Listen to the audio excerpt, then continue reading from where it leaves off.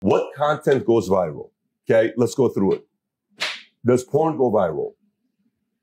Boys watch a porn video, they say, bro, you got to see this. Does porn get a lot of eyeballs? Porn gets eyeballs, not viral. But wait a minute, it gets a lot of eyeballs. Yes. All right, what else goes viral nowadays? What else gets a lot of eyeballs nowadays? So stupid dances, stupid pranks. What else? Anything nonsensical. So you have to answer the question, why is all of this content about depensifying men going viral on platforms that don't defend this argument? Meaning, Instagram doesn't defend what he stands for. Okay. TikTok doesn't support what he talks about. Okay. YouTube doesn't defend and stand what he stands for.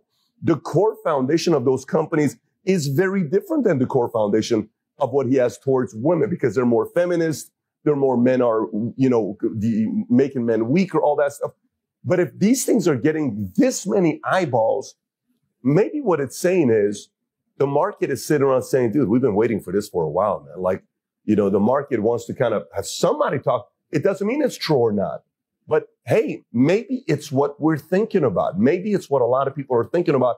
And that makes some people uncomfortable to say, no, like the other day, one of my kids, they were watching a movie without my permission, and there was a scene in it.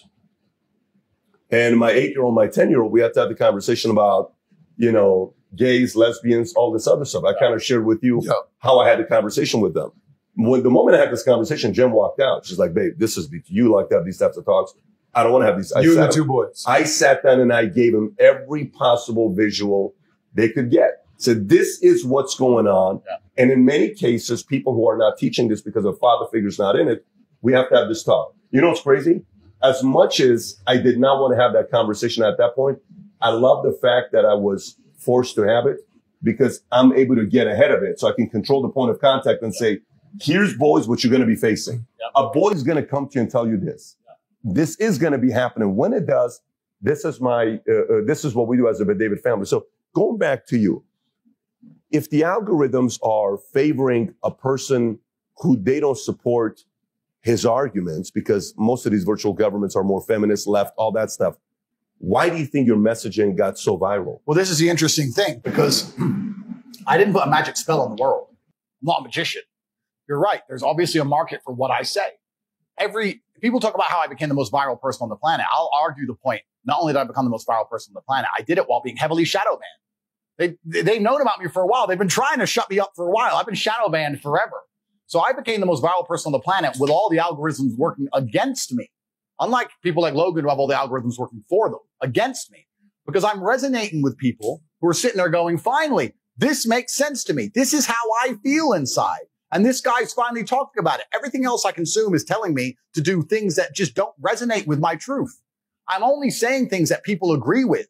So to chop my head off and try and delete me is asinine in and of itself, because there are billions of people out there, or millions of people out there who feel the exact same way.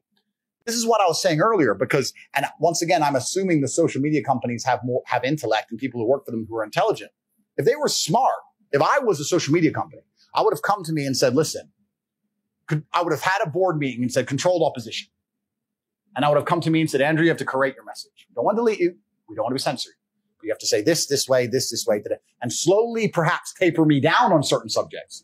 That would have been smart. You see, if they would have come to you and said, listen, we've been following you, buddy. Here's what we'd like. And I would also talk to them and say, listen, I understand I'm now the most viral person on the planet. I have to take responsibility for the things I say. The way I say things for a video that gets 300 views is different than the way I say things for a video that gets 3 million views. I respect that. Let's have a conversation. I'm not a loose cannon. I'm a logical actor. They could have done that, but they were emotional. Instead, they martyred me and chopped my head off. But that doesn't change anything, because there's millions and millions and millions of young men who think the same way I think. There are millions of young men out there who don't want to wear makeup, who don't want to put on a Pokemon suit and be a clown like Logan Paul, who don't want to take transgender blocking drugs, who don't want to assign themselves to any kind of feminist ideals, chop their dick who don't off. want to chop their dick off, who just want to grow up, go to the gym, get strong, be respected, make money, have a beautiful girl and a sports car. There's millions of men who want that. And I speak to those men, and most they think men want most men want that. And they think by chopping my head off, those men are going to want something else, because they'll get rid of me and they'll put James Charles in front of them and say, no, foundation reviews. It ain't going to work. They don't want foundation reviews. It's not what they want. No. And it's truly crazy. They think that's going to work in and of itself at all. You don't think it's going to work? I think I've proven that it's not going to work. What's actually the most upsetting is this. I find it extremely hypocritical. And of all the things in the world, my pet peeves, the things that annoy me most are hypocrites. I find it extremely hypocritical that the system itself pretends it gives a shit about men's mental health. It will sit there and pretend it cares about all the men out there who are depressed, struggling, sad. But when I come along and tell them the only way I've ever found personally to be happy and contented, because I can only talk my personal story, is to become a man of status, to become successful, to go through pain, to use my trauma, to use the bad things that happened to me, to galvanize myself against attacks from the Matrix, as I've just proven I can easily weather. When I talk about men's mental health, they delete me. I thought you gave a shit about men's mental health. I'm the most popular man on the planet, and 90% of my content is not even about women. It's motivational and antidepressive. And you're going to sit here and delete me saying I'm bad for women. What about men? I thought you gave a shit. All of a sudden, you don't give a fuck anymore, right? Just delete him. Who cares?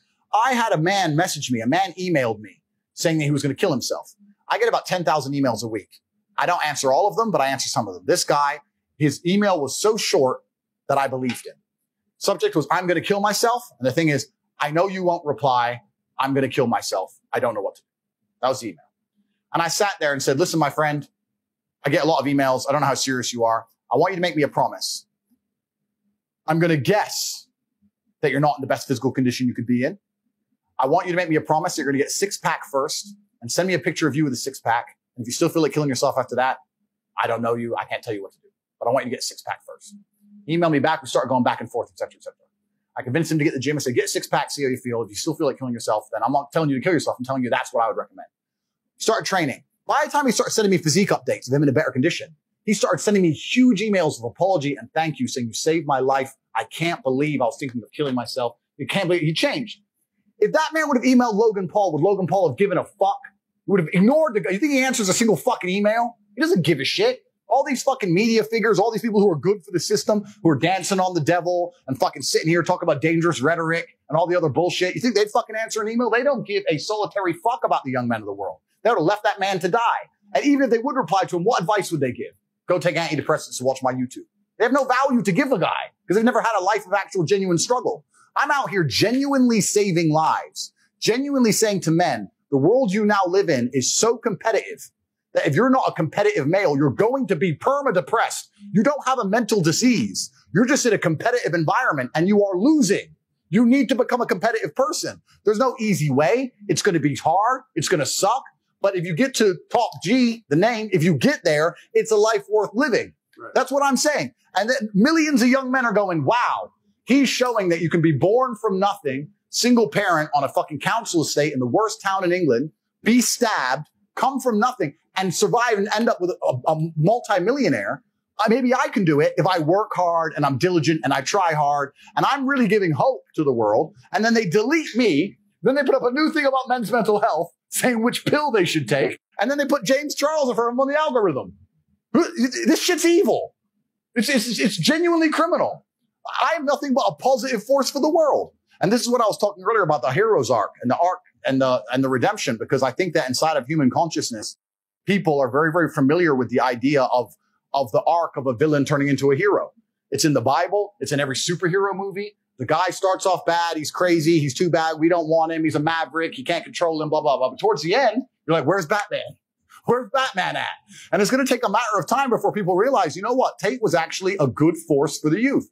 Perhaps he needs to create his message. Perhaps he needs to take his newfound fame on board and change the way he says certain things. Agreed. I'm not infallible as an individual.